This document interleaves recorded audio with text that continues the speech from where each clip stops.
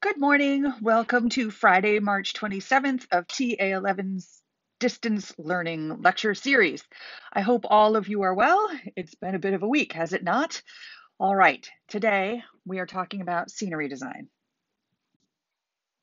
So we are going to be building on what we learned last lecture in theatrical architecture. I think it's probably worth taking a moment or two to define some terms. The stage or the theater is the permanent architecture of a theatrical space, whether it's arena, proscenium, thrust, etc., etc. The scenery or sets are the temporary creations that fill the stage or the theater for a particular play or production. So we tend to use the words sets and scenery interchangeably when discussing theatrical design. And we refer to the artist responsible for these creations as set designers or scene designers. One thing, too, to take note of when we talk about the creation of scenery for theatrical production, we talk about it as building a set or building the scenery.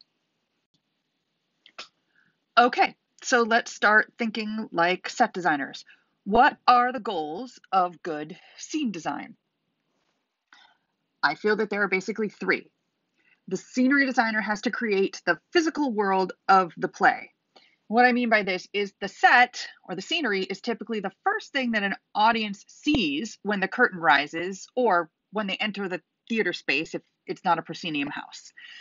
So the set gives an audience immediate clues about where and when the action of the play is going to take place, whether it be a castle or a small New York apartment or a subway platform or the surface of the moon, whatever it's going to be. Beyond that, good scene design is going to communicate the style of the production to an audience. So that's the mood, the emotional vibe, and the degree of realism or abstraction that we are employing in this production. And thirdly, good set design is going to serve the director's vision and be part of that unified whole of what the director is trying to communicate to an audience. I forgot, there's a fourth one. The set design is also going to have to serve the needs of the script. More on that later. So there are about 11 zillion ways to do that, but there are at bottom basically two kinds of scenery. The scenery can serve as a background or it can be an environment. What do I mean by this? Okay, background scenery is two-dimensional. So think maybe if you acted in or saw productions in grammar school or middle school, you would see actors on a stage, and behind them on the back wall of the stage, there would be a painted curtain depicting a street scene or a forest or what have you. That's background, right? So the actors are standing in front of it, not interacting with it, but kind of like standing in front of a picture. Environmental scenery is three-dimensional. So there are physical forms that jut out into that playing space and surrounds the actors, and the actors can interact with that. Background scenery or two-dimensional scenery is what most scenery was like from the ancient Greeks through the 18th century. If you think back to those photos and videos from last time of like the theater at Epidaurus or the Globe Theater or even that Vienna Opera House, you can see how you could have two-dimensional scenery, a painted drop or a series of painted drops in front of which actors would perform. But in the 19th century, when we became interested in realism as a theatrical style, we needed our scenery to behave more like real life. So we needed things that we could sit on and climb on and pick up and interact with, and doors that would open and lights that would turn on and off and things like that. So we created more of an environment. But environmental scenery doesn't have to be realistic either. Here's a really lovely example of scenery as background. So you can see it's rather realistic. It's what we would call a trompe l'oeil effect, right? A trick of the eye, because these two-dimensional paintings are very beautifully, carefully rendered so as to create the illusion of three-dimensional space. And we would call this actually wing and drop set. The kind of tall rectangles that are coming in from the sides, those are the wings. And then the vertical kind of canopy of leaves coming down from the top are called the drops. And the big square piece of painted scenery, which is that major feature, that's also a drop, right? Because it's dropping down from the ceiling. So as you can see, actors would stand in front of this and it would look like at any moment they could walk down that path towards that beautiful sunset. But of course they can't, right? This is like Wile E. Coyote stuff. But here's really beautiful wing and drop set as background. And this is from the 18th century. And here is an example of environmental set design. This is from A Streetcar Named Desire, which is, a mid 20th century play. This was performed at the University of Houston School of Theater in the early 2000s, so early 21st century. And so you can see how like the scenic elements surround the actors, they can interact with it. And really engage with the different scenic elements. They can walk up those stairs, open the doors, open the shutters on the windows. They can open that teeny tiny fridge. They can sit down at the table, blah, blah, blah, blah, right? It's a much more interactive set for the actors to do their work on. So if the set designer is given an empty stage as a starting point, their job is basically to manipulate that empty stage and manipulate reality to create impactful design that fulfills all of those goals that we just discussed. So how can they do that? Well, first they have to think about how they want to fill that space. So they need to go back to the text and they need to ask themselves, what kind of space or spaces does this play create? What do I mean by that? Is this a private space or a public space? Are these scenes taking place in a restaurant, which would be public, or in somebody's bedroom, which is private? You're going to have different things, obviously, in each of those kinds of spaces. You're going to ask yourself, is this set in a historic time period? And is it important to recreate that moment of history? Or is it contemporary? Or does it matter? Right? And then you need to ask yourself, is this taking place in America or some other specific geographical location? And does my set design need to reflect that culture or geography? So you need to ask yourself, is this a real space or is it imagined space, right? Lots of plays take place in places that exist only in the imagination. They could be in the future, or they could be in somebody's subconscious, or they could be, in a pineapple under the sea for all we know. And lastly, we need to ask ourselves, does this play require a very realistic kind of setting? Is it important that this story be told in an environment that behaves like reality does, or does it need to be more abstract? Some examples. This is a set from Shakespeare's Julius Caesar. So this is a very public space. This is Rome before the Senate building. This is where Caesar is about to be murdered. You can see Caesar in white there, surrounded by the senators who are about to stab him. But check out this space, right? It feels like a public space, does it not? It feels like a government space. Do you think? For me, it does. Thinking about those marble steps and columns, and it feels very, similar, but not quite like Washington, D.C. public buildings, has this kind of weight of official authority about it, and that it's kind of designed for the public to be impressed by. And you can see all of those kind of symbols and slogans about it that feels very political. Some elements of this space are quite realistic. Look at that beautifully painted marble. Some of them are quite abstract.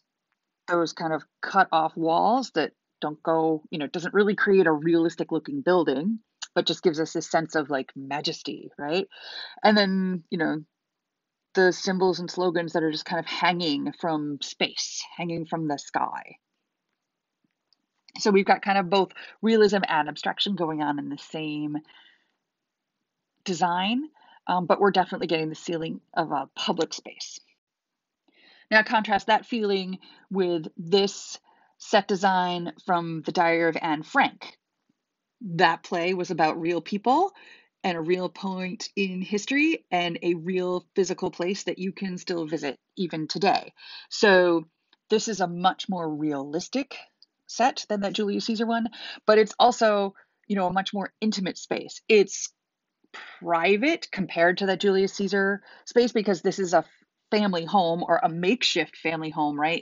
It's the hidden rooms behind a factory office, um, where Anne Frank and her family hid for several years. It's not entirely private, right? Think about this in your own home.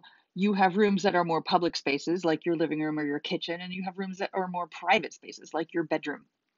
And so, because this was two families plus another family friend all sharing this space, it is both intensely private, but also kind of public in that there's no place to escape from these people. So, this set design is really trying to recreate that sense of public slash private slash hidden.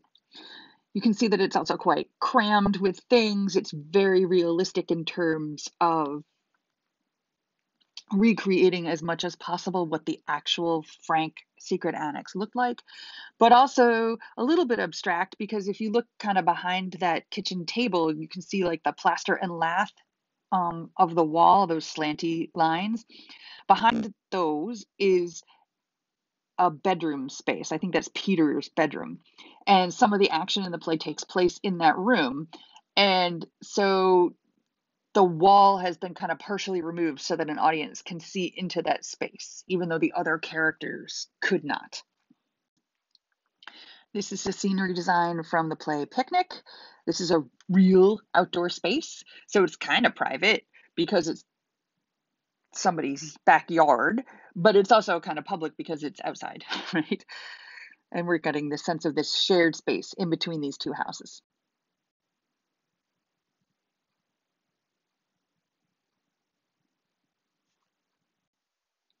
And here's another very kind of specific to a historical time period and part of the world. This is a Victorian gentleman's drawing room from the 1890s in England for the play The Importance of Being Earnest. So it's very kind of meticulously period correct, but it's also very carefully and artfully arranged to tell us about the personality of the character that lives in this space. And here's a completely imaginary space for Cirque Dreams Pandemonium. I don't know even what it's trying to recreate here, other than we have deliberately skewed um, proportion of things, and things are not at proper right angles. Things are a little fluid and kind of melty, and a little screwball-y, kind of psychedelic, kind of Dr. Seussy, but not quite. So this is a completely imaginary space. And this is rather lovely, or at least I think so. This is from a play called Leidy Breeze, and that play takes place on the island of Nantucket in 1895 in a house. And so we have some elements of a house that's kind of crumbling and falling apart, and we kind of get a sense of a beach that kind of looks like Nantucket with those rocks and the sand and the wooden floorboards and then the sky in the background. But this isn't a quote real house, right? This is obviously some sort of metaphor or high abstract concept at work here. This is not how real houses look, even if they are rather crumbly. So this is an example of a set design kind of giving us more than realism really could. You have that big giant picture frame behind this house. You have this, sense of overwhelming things kind of pressing down on this small girl in this space. You have the natural world kind of creeping into the man-made world of this house. Tell me how you feel looking at this. And maybe even more importantly, try to tell me what you might think the girl is feeling if this is her reality. All right. So another thing that the set designer can manipulate is the scale, which is how big or how small the space is, or how big or how small the space feels to the human beings that are in it. So when we're talking about manipulating scale, we're always using the human figure as our measuring stick, right? So think about like Alice in Wonderland, how she grows and shrinks, right? The set designer can make very, very tall doors. Doors that are 15 feet tall are going to make Alice appear much smaller than she is. Or if the set designer makes a door that is 3 feet tall, then suddenly Alice is a giant, even if the actress playing Alice is still the same size throughout. Kind of related to space and also related to scale is how empty or how full you make that stage is going to impact the sense of scale as well. For example, this is a really vast, open, empty space for a production of King Lear. And when you have big, vast, open, empty space, the individual human being in that space looks rather small. So here is, I think this is Gloucester, who's been blinded, who's just kind of supposed to be alone on this barren field and just feels like he might even be the last man on earth. In contrast, this is a play called The Curse of the Starving Class. Again, it's a realistic interior with a kitchen, but look at how kind of cluttered and tight that space is that these characters have to move around in, and you can just kind of feel already how tense they are with each other because there's literally nowhere for them to move. Then you have a play like Cats that is set in a junkyard and where the human actors are supposed to be, house cats. So people who are 5 foot to 6 feet tall are supposed to be cat sized. So the way to kind of make that illusion work for an audience is to take all of the things you might typically find in a junkyard and scale them up so that a 5 foot to 6 foot tall human standing next to them or sitting on them looks small in comparison. So you can see kind of like that giant box of Kraft macaroni and cheese and the bike wheel and the car battery. All of those things are, like 4 to 6 times the size that they would be in reality to make the human beings look smaller. A third tool that scenery designers can use to manipulate reality to create a meaningful set is to look at texture, right? Audience members typically don't touch things in a set design, but they can look at things and imagine how they would feel, right? So texture is all about what things look like and what they feel like. So dealing with textures, we can have natural textures or manufactured textures, right? So natural textures are wood, stone, grass, leaves, those kind of things. Manufactured textures are things like glass, steel, plastic. Things like brick kind of go in between because, yeah, brick is made from natural occurring things, but it's been, treated by human beings to make it into something else. Wood, even though we manufacture it into, floor planks or furniture or what have you, we still consider it a natural texture.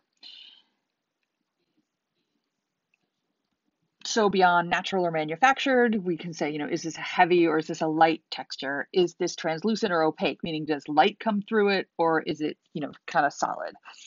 And color works in here too. Something else to think about here, I don't have the word on here, but it is in your vocabulary list along with this learning module, is sometimes we want things to look distressed. And what that means is that we are kind of manipulating materials to look old or dirty or bloody or worn or otherwise used. As a basic rule of thumb, natural textures tend to read as warmer. Um, they tend to be more uneven in terms of like each one is kind of individually shaped, right? Either by Mother Nature or by, wear and tear. And they tend to be rougher, as in not uniformly smooth. Whereas manufactured textures tend to feel colder, they tend to be slicker, and they tend to be much more uniform because they've been manufactured. So think of the difference between, a wooden floor versus a concrete floor, and I think you get this sense. So here's an example. This is from Les Miserables. And we've got some wood, we've got some stone, we've got some textiles from that laundry hanging up there that's kind of part of the scenery. And it's all quite distressed to look gritty and worn and kind of miserable, right? So it's communicating that sense of desperate poverty. So it's mostly natural materials, right, which have obviously been, manufactured into cobblestones and to brick and to doors. But compare those textures with these much more obviously manufactured textures of metal, glass, and concrete, and how this creates a really cold and steely vibe. So here's a set design from As You Like It. This is the Forest of Arden.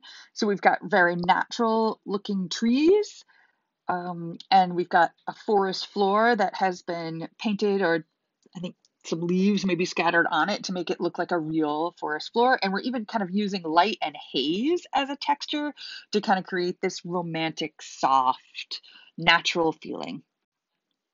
Contrast that with these manufactured textures here for Waiting for Godot, right? We're using the concrete or asphalt of a road. Yeah, there's natural textures in the background there with the kind of scrub from what looks like a vacant lot. But check out the tree in the background there that is obviously some sort of steel, like coat tree or something like that, where they've got some very obviously not real leaves hanging from it and then cardboard piled up underneath it. So my guess is the set designer here took a found or environmental space, which is kind of literally a vacant lot with a parking lot or a road or something in the middle of it, and then added a few key elements like that tree and the cardboard to create the set design. And the last big element that we're talking about here for what you can manipulate is levels, right? Creating different places for characters to move. The empty stage is likely going to be all one level, the stage floor. Some stages have a floor that's partially or completely removable to kind of like an underfloor layer so that you can create a pit. And obviously different theaters are going to have different heights for the ceiling, so your amount to kind of level up is going to depend on how tall that ceiling is. But set designers can create, multiple heights on their stage by building sets that are different heights. And we use these levels to help us define a space. We are creating power structures here with this. If you think about this in character relationships, if someone is standing above somebody else, when we look at that, we get a sense of the taller person is the one with more power. This also helps focus an audience's attention. If we have things going on at different levels, we can focus the eye of the audience on one level by bringing the lights down on another, or just by changing the height of somebody kind of draws the eye away. And having different levels and having different places for people to move to. And the last big element that a set designer can manipulate to build their set is by an artful use of levels. The empty stage architecture is likely all one level. We have the stage floor. There may be empty space underneath that stage floor that can be partially removed or sometimes even completely removed and built over so that you can have kind of like a subfloor, like a trap door or something. It may be that the stage floor is literally the floor of the building and that's it.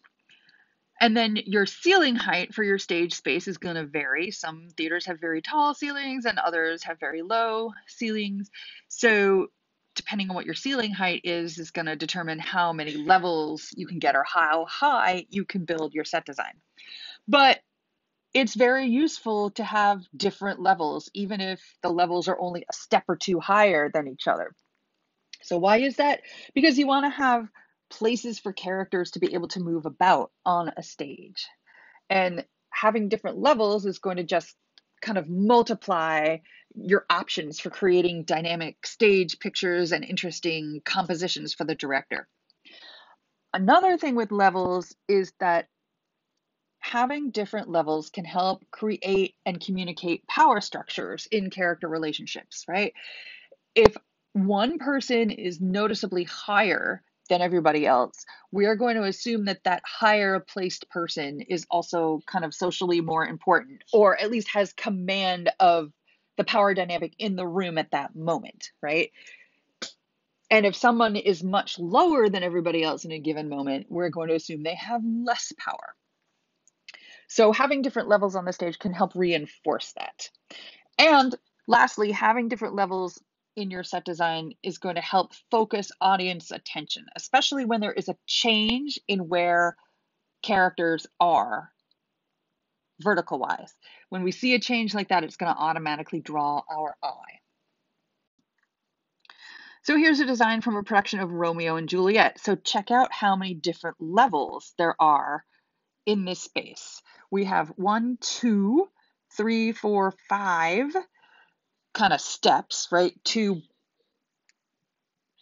small ones that take up most of the stage space, and then we've got like the 3 little steps up to that platform where we've got a character standing, and then you've got a set of steps behind that kind of, I don't know, piazza colonnade, and then we have the balcony level. So if you look at this, right, we've got several characters on that bottom level. We've got one character standing on that kind of middle level, and then we got one character standing way up high on the balcony. And you can kind of see, right, our eye is drawn all the way up to that center top, kind of like the apex of a triangle. But as you can see, with this set, there are about a zillion places for characters to be at any given moment and can draw our attention. Just think about a character kind of running up or down those steps, or popping in and out of one of those arches on that upper level, or even on the lower level too. There's lots of interesting possibilities for stage blocking and business here. So here we have a very non-realistic Fiddler on the Roof design, and we have a literal fiddler on a literal roof that is very abstractly hanging in the air, and so that kind of draws our attention. And this designer kind of turned our expectations on our heads, right? This is where the floor is the highest level, and they've kind of built a maze into the underground or the subfloor of this. So now the highest placed person is the one standing at floor level, and everybody is beneath them.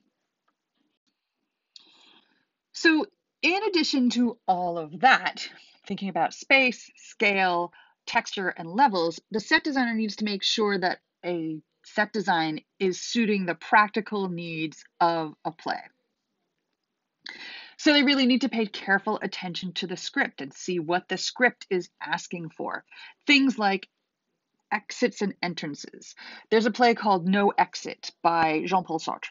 That set design, per the script's very explicit instructions, it's supposed to be like a living room, but with no windows and only one door. And that door can only be opened from the outside. So characters enter this set through this door, and then they cannot leave unless someone from the outside opens it for them.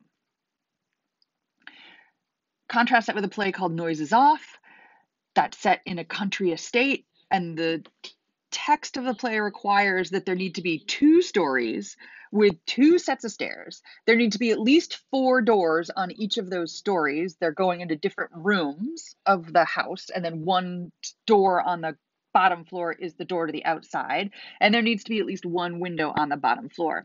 So, some of those doors go into bedrooms, some of them go into a kitchen, one of them is a closet, one of them is a bathroom, right? You have to make sure that the set has all of those in it, because a lot of the blocking is all about people, running into closets and hiding behind doors and popping out of doors and scaring people and all kinds of stuff like that.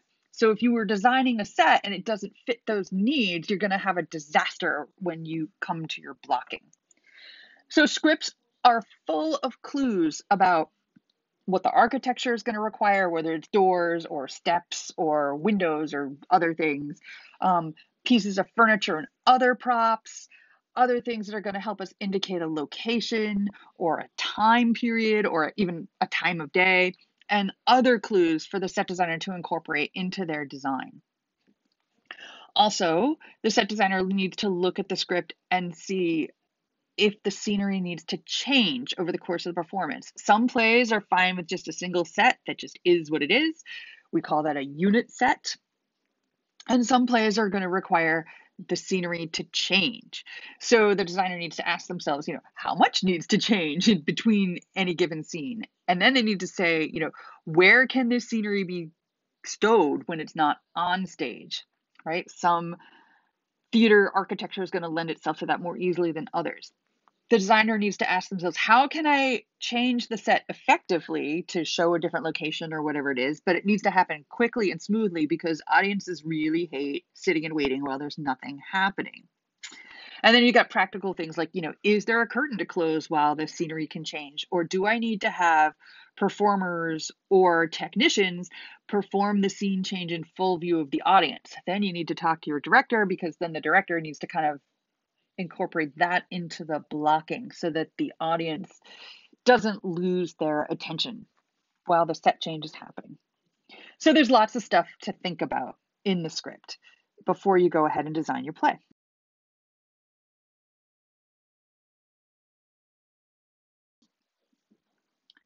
For example, the play Dancing at Lunasa, the set needs to include indoor space and outdoor space, and the audience needs to see them at the same time, because sometimes there's someone like yelling out a window for someone who's outside, or you can see a scene that's happening in the kitchen while somebody else is outside doing something else, and those need to be happening at the same time so the audience can see them.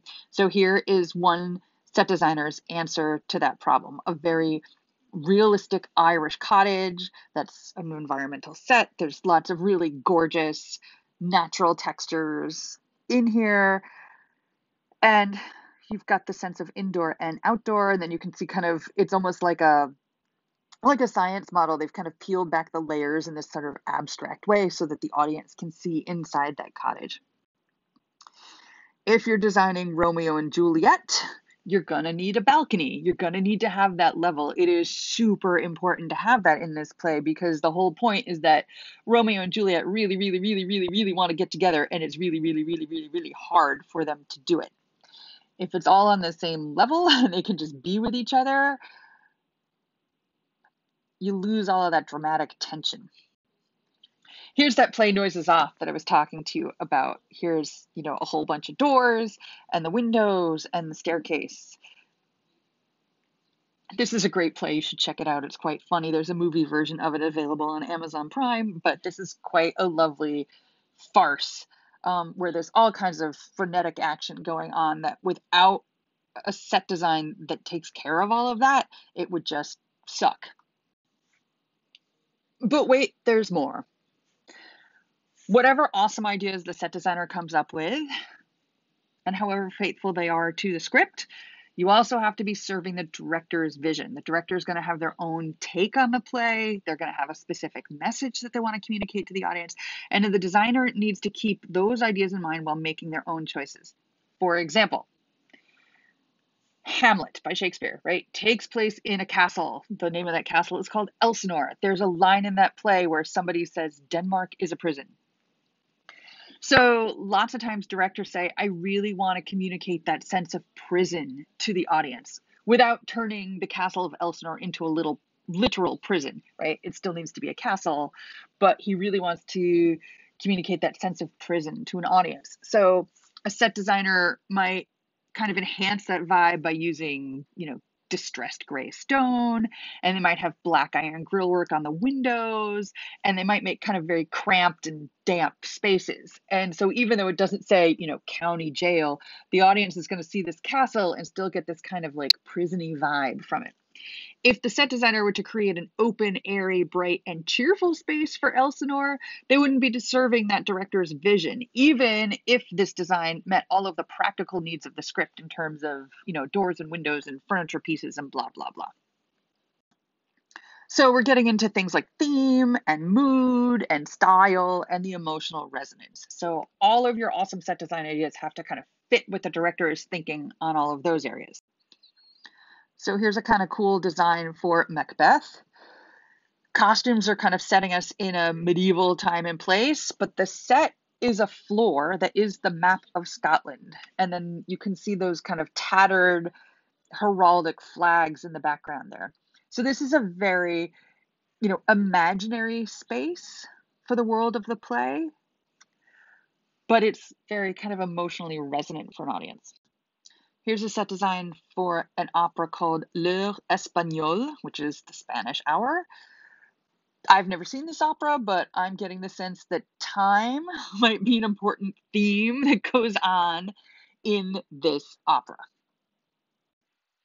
Okay, this is one of my favorite plays. This is The Cherry Orchard by Anton Chekhov. Was written, about 120 years ago. It is about a Russian aristocratic family. They have this gorgeous family estate that has a cherry orchard in it.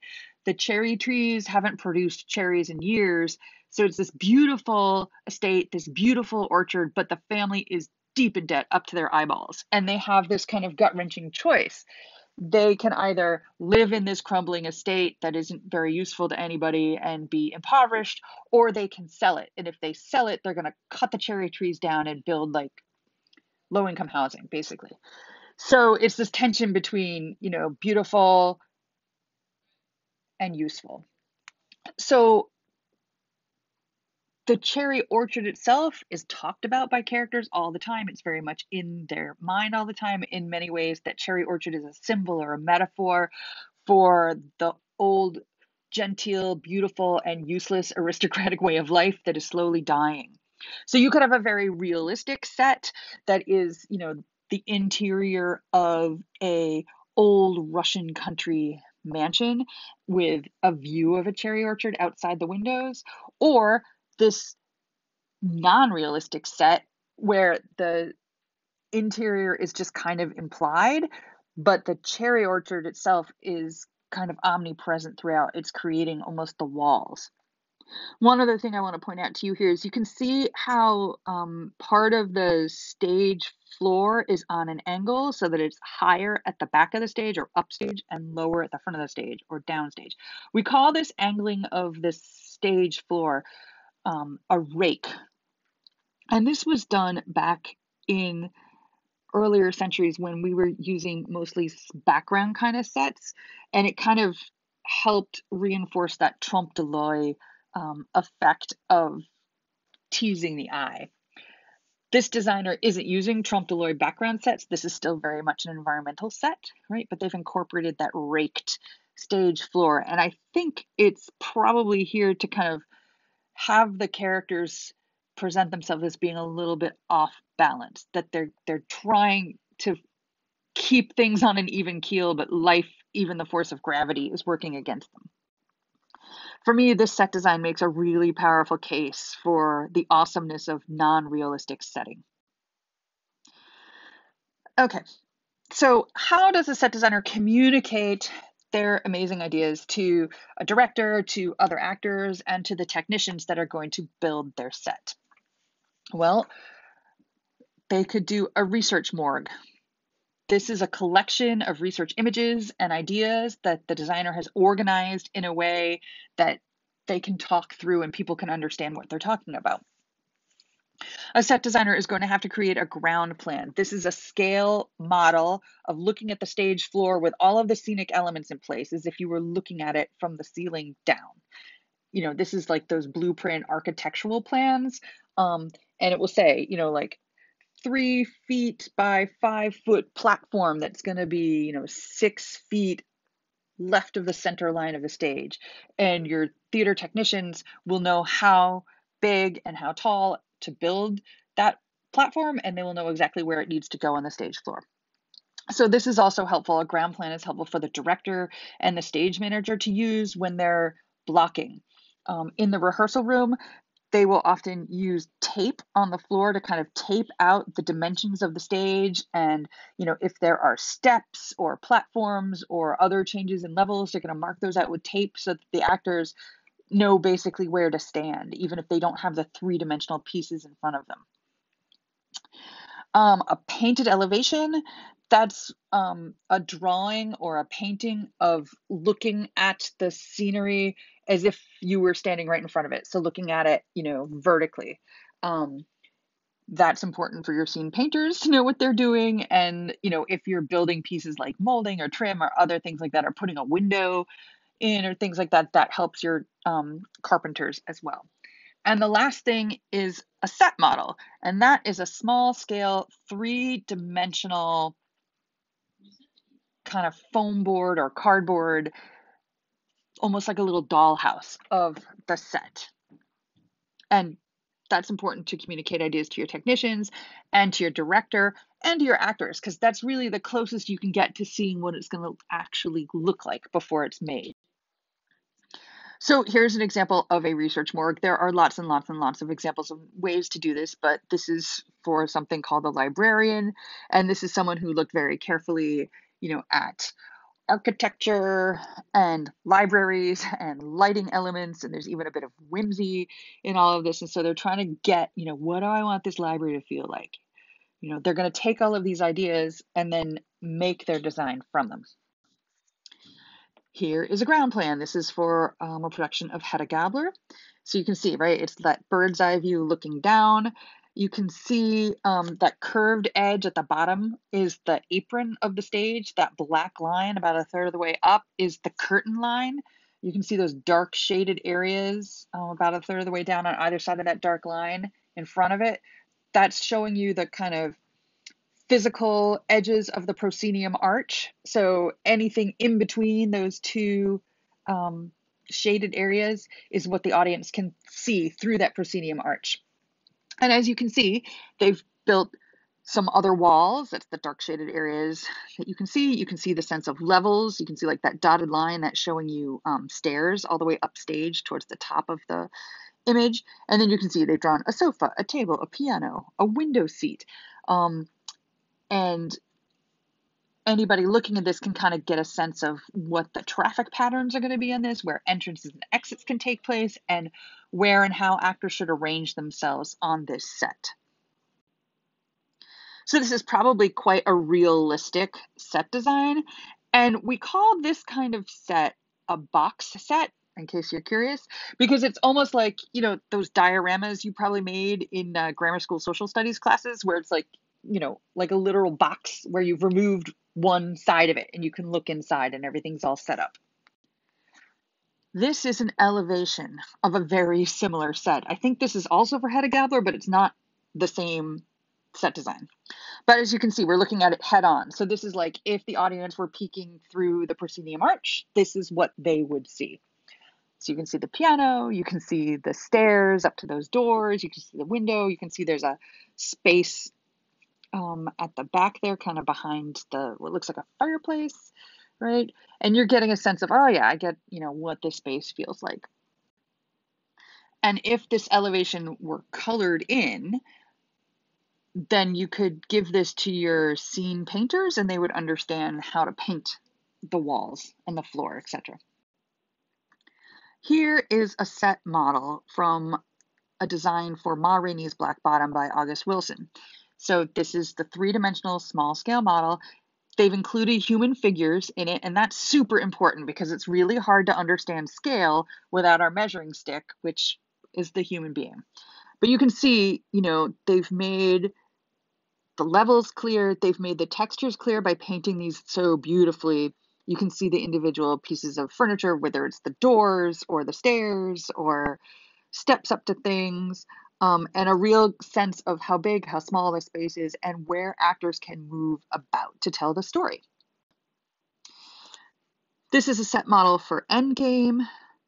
So you're getting a real sense of texture and color, right? This is intentionally very sparse, stark color.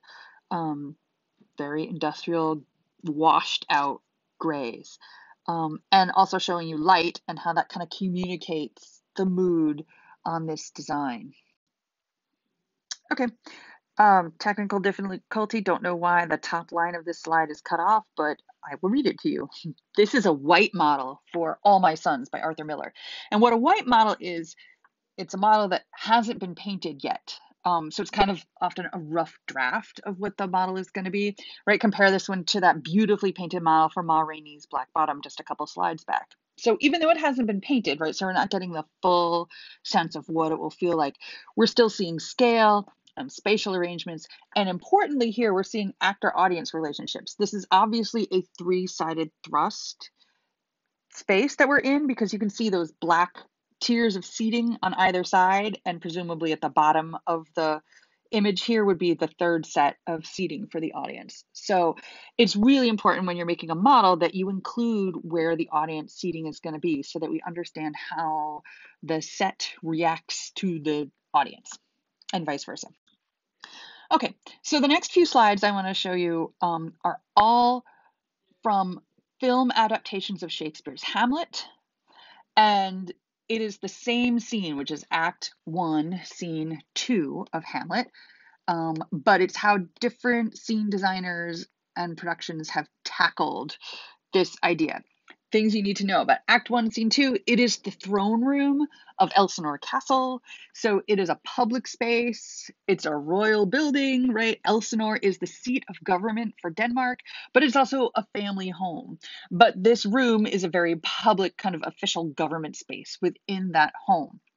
Now, when Shakespeare wrote Hamlet, he wrote it in the late 1500s, early 1600s, but it was set, in a much earlier time period, about, 1000 AD or thereabouts. But Shakespeare wasn't a real historian, so he wasn't necessarily trying to be historically accurate. But, we generally accept that Hamlet is set as sort of like ye olde medieval times.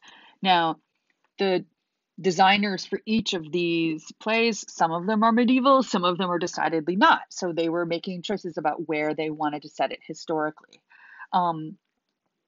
But they were also dealing with kind of like different levels of realism. Some of them are very representational of a particular period in time, and some of them are more presentational.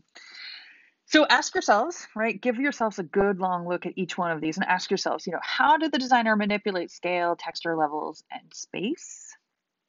And how public or private does each space feel? Ask yourself, did the designer choose a particular place or time? And by place, I mean like geographical place on the globe, okay? They're all in a throne room. But so did they narrow down on a particular historical period or a particular culture or country to kind of set their scene? And how realistic or abstract is each space? And probably most importantly, how does each set design make you feel? What do you get a sense of about these people, about the world they live in, about the events that are likely to unfold in this space? So this is the 1990 movie version of Hamlet, which was directed by Kenneth Branagh. Kenneth Branagh is himself there in black, starring as Hamlet, and Tim Harvey was the production designer. This is the 2009 Royal Shakespeare Company's production of Hamlet, starring David Tennant. Gregory Dorn is the designer here. Quite a different feeling from that first slide I just showed you. This is a scene from Franco Zeffirelli's 1990 Hamlet, starring Mel Gibson, and Francesca Losciavo was the set decorator. Sorry, this one's blurry, but this is another shot of that same film, the Zeffirelli Hamlet throne room. You can see Gertrude and Claudius on their thrones. And here's Act 1, Scene 2 from the National Theatre's 2015 production of Hamlet, which stars Benedict Cumberbatch as Hamlet. Ed Devlin is the set designer.